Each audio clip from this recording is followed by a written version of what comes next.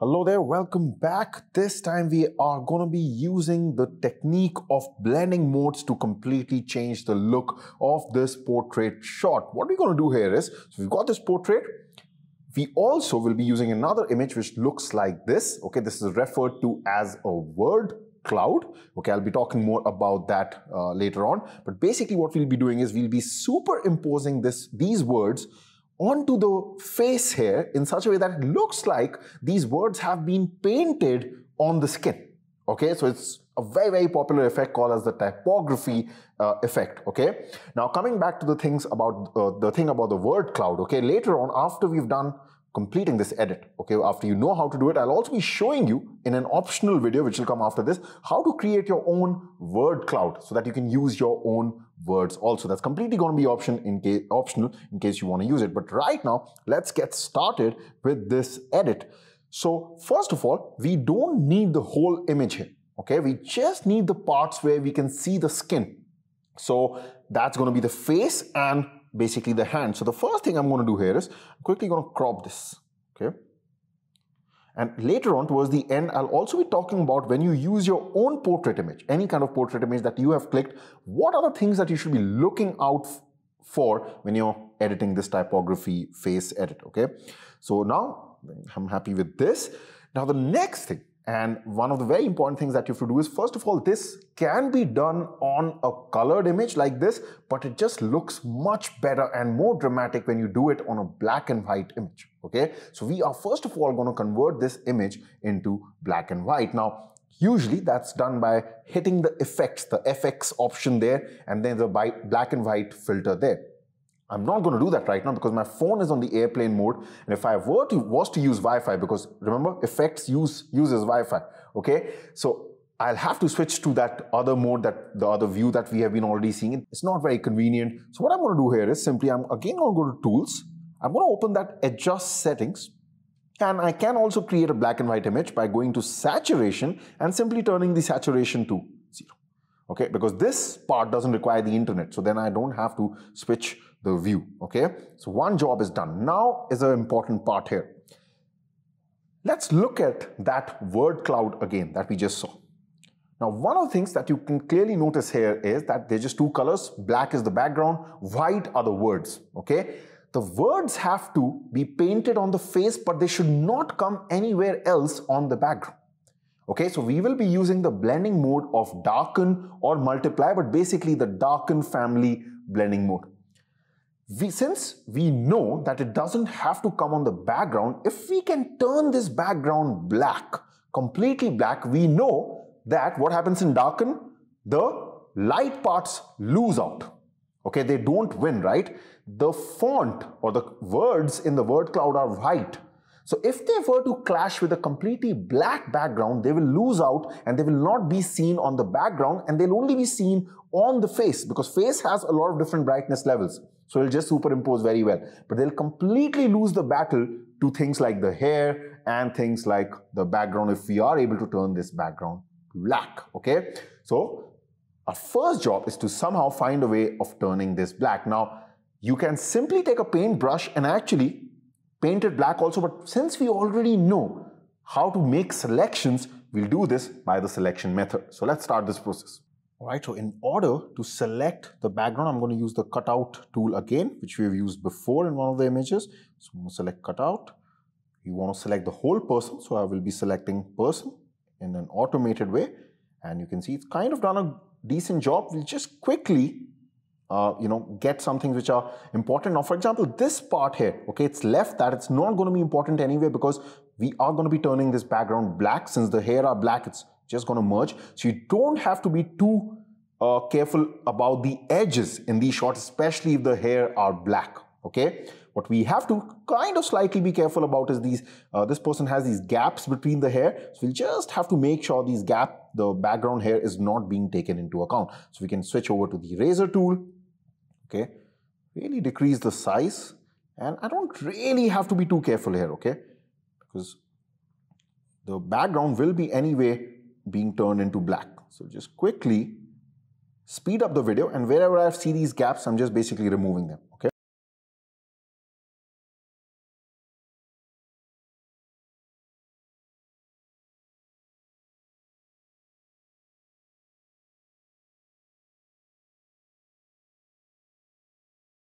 All right, so I've been able to make the selection now. Wasn't too much of work. And now I'm just going to hit the check mark and it's going to make that background disappear.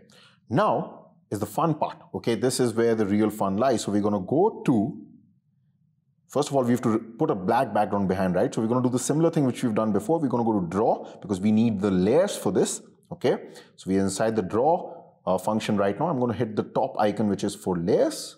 Okay, and this time, you remember I told you that by default there's already an empty layer that comes. We're simply going to this time fill this with black. So it's already selected. Okay, Picsart gives it by default. We're simply going to hit that jar icon below and select black. And right now it's above. We're going to just shift it down. So here you go. If I just tap this to remove, you can see the first part here is done. Now let's continue. All right, so now is the part where we'll be adding that word cloud and superimposing it on this image. So again, we'll have to go back to our layers. This is where we'll be adding that new layer. So I'm going to hit this. This time, we don't want an empty layer. Remember that word cloud is nothing but a photograph itself, like an image. So we're going to select photo layer and it's going to open up that same gallery. We're going to select this particular word cloud that I've given to you. So you can open that. I'm just going to crop this. Okay, so it gives you this option to crop it before you put it as a layer so that it doesn't unnecessarily stretch it or transforms it in any way. You can also select one of the shapes from below, like a square shape and all, but it's not needed. If you just crop it around the body, around the boundary, wherever you need the stuff, that is fine. I'm going to hit the check mark and it's going to come here as a new layer on top. So that's why we can't see anything behind. We can't see the portrait image right now.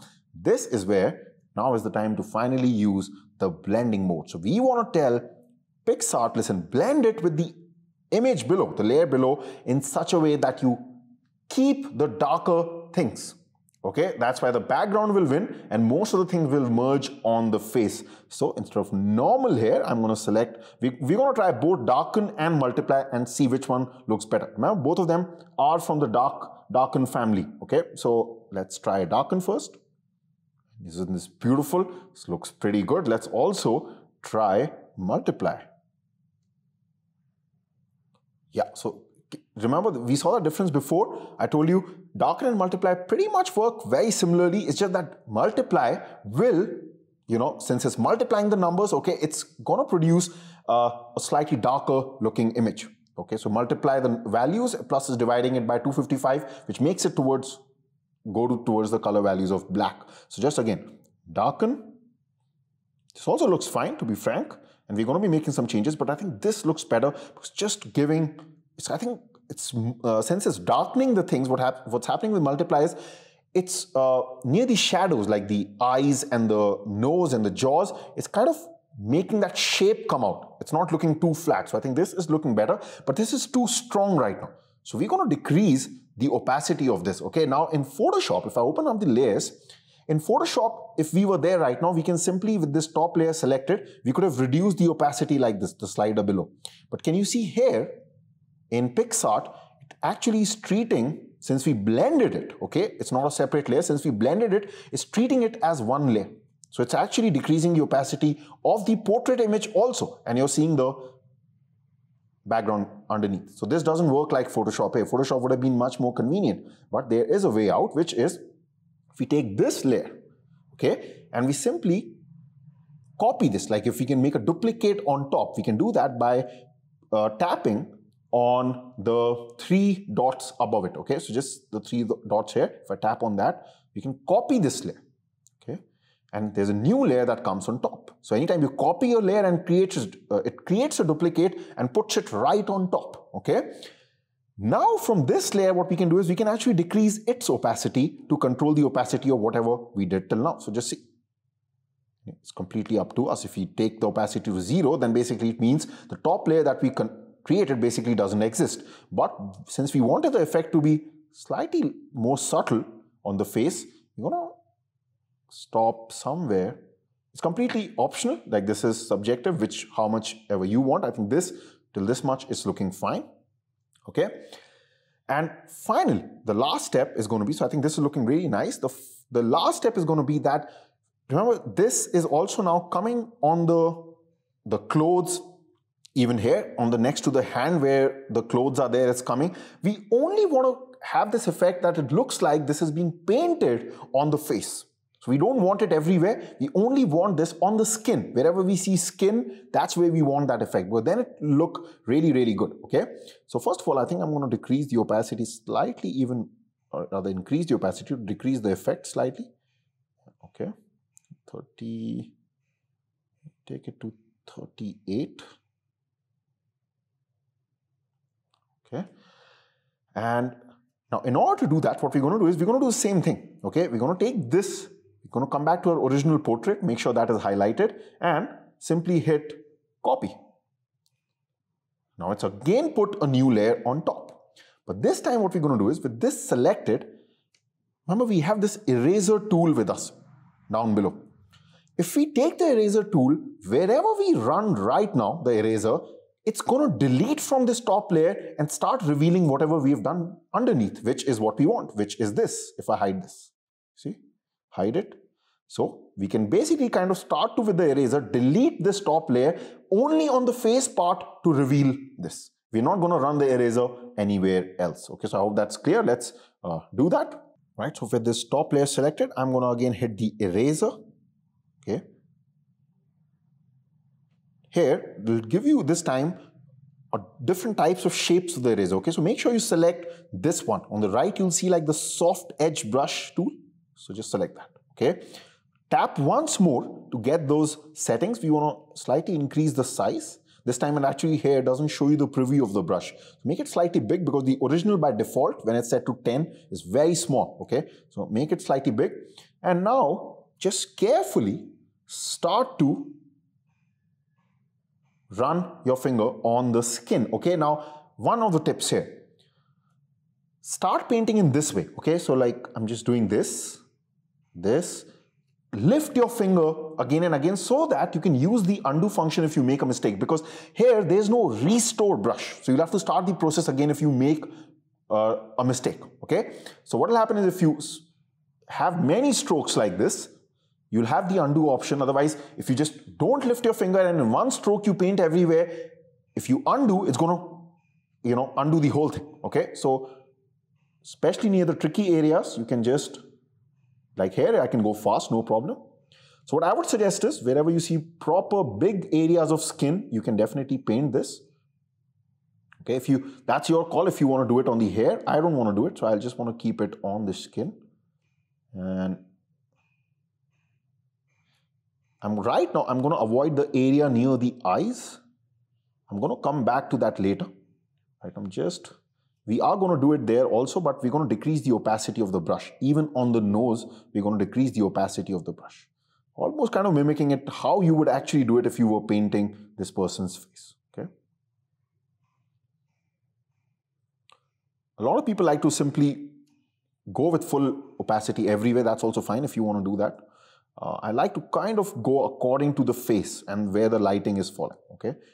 In my opinion, just makes it look slightly more realistic, like you've actually painted some. Okay. Ideally, you should be zooming in and not leaving out areas like this. You can see I've kind of gone out of bounds. So here, that's what I'm saying. So I can do this now. Okay, because this was a separate stroke.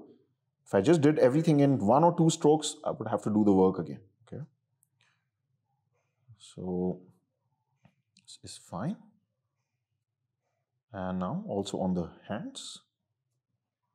And I can easily do this, go out of bounds here, because that multiply mode helped us, right? It didn't take those words out of bounds because of the black background and the multiply blending. Only near his clothes, I have to be careful. That's all. Okay. This is fine. And now for the nose and the eyes, I do want this, but I want to decrease the opacity of the brush, like to 49, 50%.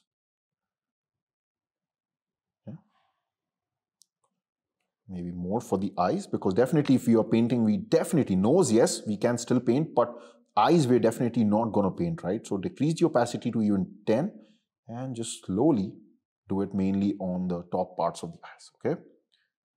And I think this is looking pretty good. Okay. When you're happy with it, Okay, sometimes this can take practice. You might require multiple attempts. Don't worry, you'll get good with all this. Once we're done with this, I'm going to hit the check mark. It's going to ask you, do you want to save a draft? One advice I can give you in such edits, layer-based edits, is that keep saving drafts often. Okay, that's because if you lose your progress, you don't have to start all over again. Because once I hit the check mark here, the layers will be gone. I can't come back to that unless until I had saved a draft. Okay, so right now I'm going to hit discard, but you should keep saving the drafts. And you can see we have got our final image. If you further want to refine this, what we can do is we can go to Tools, play a bit, make it darker or brighter by going on to Adjust Settings, going on to Contrast, and maybe if I want to make it slightly darker, make the words stand out more, but make the image darker, I can do this, or the other way around if I want to fade it a bit. It's completely up to you. You can even, right now my internet is not on, but if I had the internet, you can even go over, so let's say I don't want to do this, by the way, so let me just press this. You can even go to Effects here. There are a lot of different faded effect filters that look very good with this typography effect. Okay, so usually filters are easy to use. Just go to Effects, find some cool filters to try out, keep trying out a lot of different filters and see where you get a nice faded look with this. That usually looks great here. I'm not showing you right now that because then it will require the internet. We just have to change the view and it's not a tough step at all, because the main thing here was I wanted to show you how to do this in a seamless manner using blending modes. Now, one thing before we end this video, first of all, if you plan to use your own image, like another portrait, one of the things you should keep in mind is this looks good when the image has a bit of highlights and shadows. That means the lighting on the face is such that there's some dark areas in the shot where the lighting wasn't there, and there's some bright areas. The opposite is flat lighting, where everything is bright on the face. There, this doesn't work very well because the words, they just look equal everywhere. So it kind of gives a very flat feeling and you don't make out the shape of the person after these words have been blended on the face. So it kind of doesn't give that mask-like feeling, or the paint-like feeling on the face. Okay, so use it with portraits which have some shadows and some highlights, like a depth to it, dramatic, moody portraits. That's where this looks the best. Of course, you know that the background, if it's already a black background, nothing like it. If not, you know what to do. Finally, in the next video, if you plan to do this on your own, there's a good chance you might want to put your own words, whatever you value in life, here. Like I value peace, happiness, and all these things that's why I created a word cloud like that. So the next video is going to be completely optional, but it's going to be for people who want to create their own word clouds like the one I had created here. So I'm going to be showing you how to do that using one very, very cool tool. Okay, so that'll be completely optional, up to you. After that, I'm going to be seeing you in the next edit. I hope that you like this one. Bye for now.